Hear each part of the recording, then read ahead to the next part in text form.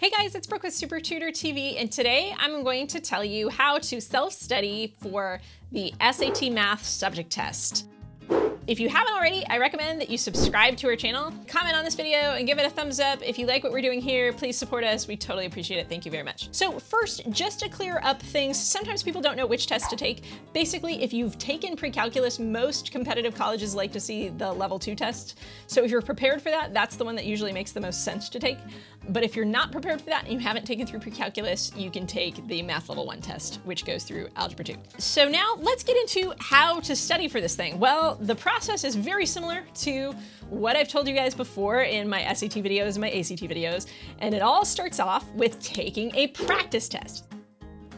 The complication here is the College Board doesn't actually give away free practice tests for this exam, unlike the official SAT or ACT. There are some free practice questions that you can get online at College Board, but you can't get a full test, so you're going to have to buy it. I recommend that you get this book. What is in here is 2 copies of full-length previously administered mathematics tests for both the level 1 and level 2. So step 1, take a practice test from in there, grade it, and then step 2 is go over what you missed and make a list. What should be on your list is every type of problem that you missed, and basically a laundry list of areas for you to review in terms of content. Okay, so you want to take that list, and let's say you missed a matrix multiplication question because you totally forgot how to multiply matrices. Well, then the next step is to go and get a textbook. Essentially, this test, unlike the SAT math or even the ACT math, it resembles the kind of problems that you do in math class a little bit more than those other tests do. And as a result, sometimes the best thing that you can do for yourself in order to get prepared for this is to actually go back to your math book. You might scratch your head and say, but wait a minute, I don't have my textbooks. I took pre-calculus last year, I took algebra 2 the year before, I'm in calculus now, I don't have those books anymore. How the heck am I supposed to review in my math book if I don't have them anymore? Well, there's several resources that you could turn to if that's the case. Besides younger brothers and sisters, your school library might have copies of the exact books that you used, and you might be able to go there and ask them if you could check them out. Your old math teacher might be willing to loan you a copy for a couple of weeks while you study for the SAT subject tests.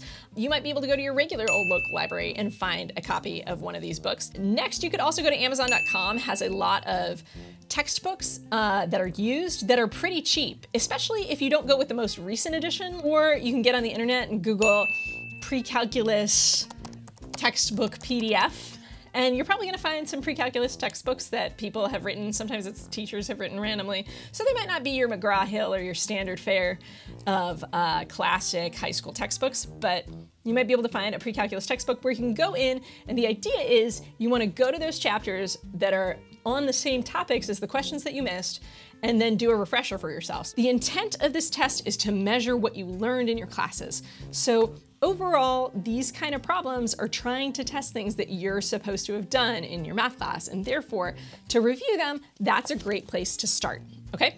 After you've done that, then I recommend that you take more mock tests and also turn to more of the prep resources that are more traditional prep resources, meaning they're books written especially for the math level 1 and 2 tests.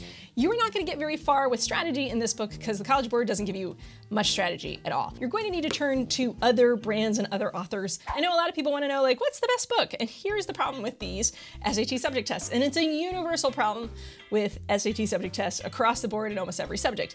There are only 2 released tests in the universe from this test.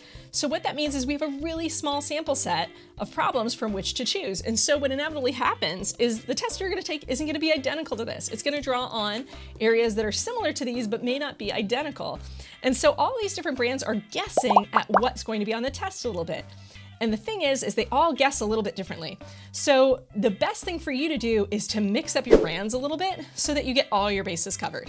I recommend maybe getting 1 or 2 from like an independent tutor, and then you can get 1 or 2 from some of these brands that have been around for a while, and mix up your prep a little bit so that you have a few different sources of practice tests. So that's about it. That's basically the study plan. You take a practice test, you go over what you missed, you learn what you missed, and then you take another practice test, and then you rinse and repeat. It's the same process that I told you guys for the regular SAT with a few little differences because the nature of this test is a little bit different from the SAT. We have less released information on it, and it's also a little bit more similar to your classroom work. So I hope you like this video. If so, please give it a thumbs up, subscribe to our channel, and if you're taking SAT subject tests or applying to college, we've got lots more videos for you guys to check out, so I recommend you do that. Thanks for watching, and I will see you guys next time on Super Tutor TV.